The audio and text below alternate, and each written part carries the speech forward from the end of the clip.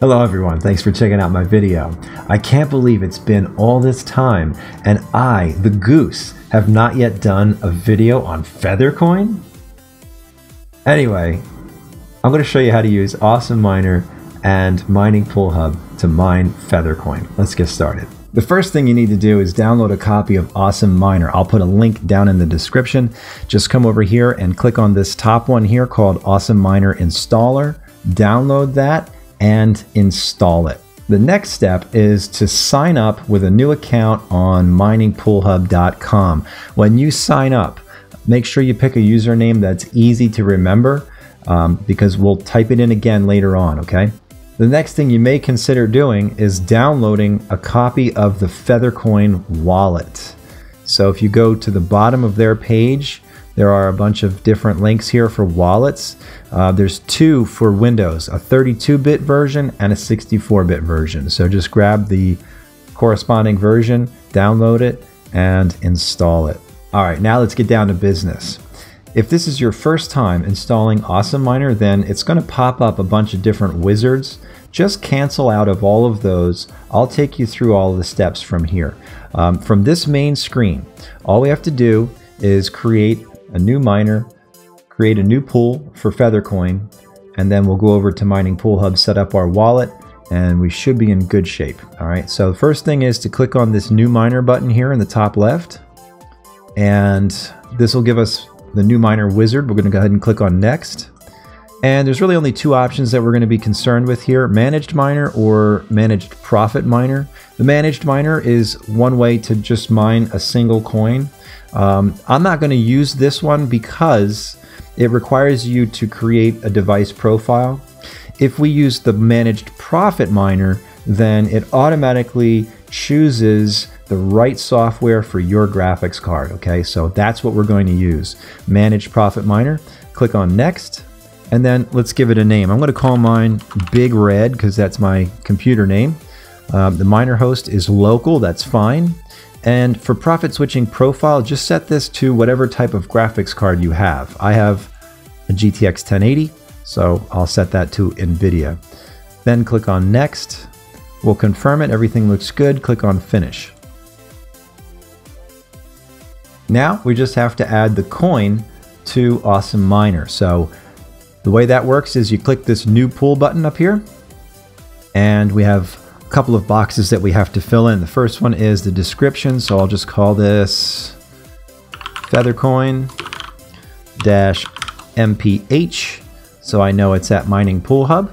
And then for the server URL, we're going to go back over to MiningPoolHub.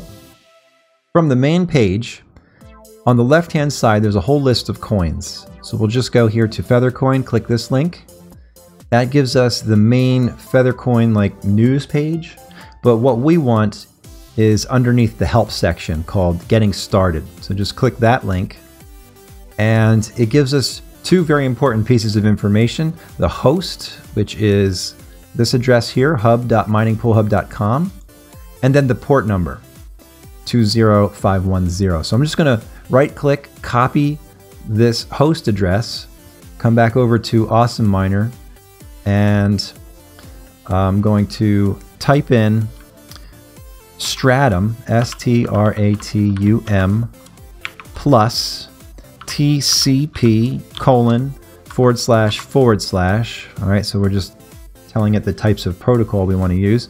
And then I'm going to right-click, paste the address. And then we're going to add the port number. You put a colon, and the port number is 20510. So we'll put 20510. All right, let me minimize this. Now, worker name. Remember I told you to pick an easy username on MiningPoolHub?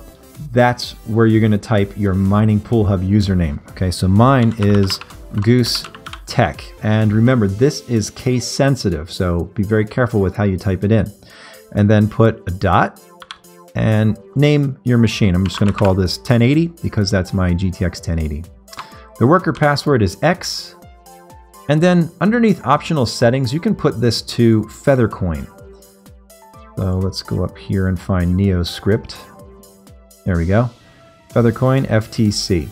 The reason you set this coin here is so that Sgminer knows how to calculate the profit correctly. It downloads the information from whattomine.com, which has up-to-date statistics. Well, pretty up-to-date statistics, and gives you a reasonably close, accurate estimate as to what it is that you're going to be making per day. So we'll go ahead and click on OK. And one more step here is underneath options. So click on options and go to where it says profit switching. Click that link. And then we're going to enable managed profit switching. So put a little check mark here in this top box. Make sure the rest of these are unchecked. And then down here on custom pools, put a little check mark there. And then make sure you set this to FeatherCoin. Mine's right at the top. Now I have a whole bunch of other coins in here, okay? And you can do the same thing. You can just keep adding coins so that if you want to change it, you can change it. But for right now, what we're doing is basically telling Sgminer, this is the only coin we want to mine. So that's all. It won't profit switch or anything right now. It's just going to do the one coin. So we'll go ahead and click on OK. And one last step is to set up our wallet over on MiningPoolHub. So I'm going to go back to the site. And you see where it says My Account, there's a little link here for Wallet. Click that. And right here where it says Pool Account Details, Payment Address. After you install your FeatherCoin wallet, you'll get a wallet address. You want to use the receive address. Copy your full address, put it right here where it says Payment Address, and then set your automatic payout threshold. All right, the minimum is 0.1. Just keep in mind that you have a transaction fee of 0.01, so you have to figure out what's reasonable. I'll leave that up to you. Put in your 4-digit PIN or your OTP code. If you don't know what that OTP code is, it's usually your Google Authenticator app. So I forgot once. So that's what you got to do. Go to your Google app and put in the 6-digit code or whatever. And then click on Update Account, and it'll save your payment address, your threshold. And that way, whenever you reach your threshold, it'll automatically send the FeatherCoin to your desktop wallet, which is much more secure. Now, if you don't want to do that, if you want to do something like auto exchange or whatever, then you don't even have to put a wallet address here. You put the wallet address to like whatever coin you chose for the auto exchange. So if you're exchanging everything for Litecoin, then the only wallet you have to set up on here is Litecoin. All right. That's just a little bonus info. All right, so now we've got our wallet set up and we've got our miner set up right here. We are ready to start mining. So I'm going to go ahead and click on Start.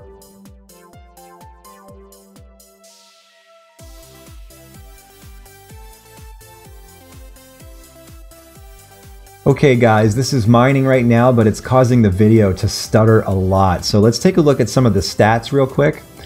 First off, about 850 kilohashes per second. That's around 69 cents a day. Probably not great for a GTX 1080. There are other coins that I could mine right now that would be more profitable. You may consider, if you have AMD equipment, this is probably a better algorithm to use for AMD. So you might consider trying that.